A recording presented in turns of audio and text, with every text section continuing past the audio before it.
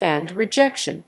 Band rejection is a phenomenon in waveform signals where a certain frequency or range of frequencies are lost or removed from a source signal.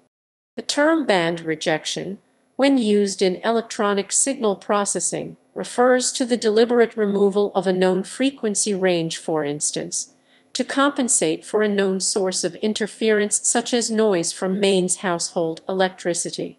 A specific frequency is removed using a notch filter. In most other senses, band rejection is the unintentional loss of signal caused by imperfections in the recording, storage, or reproduction of a waveform.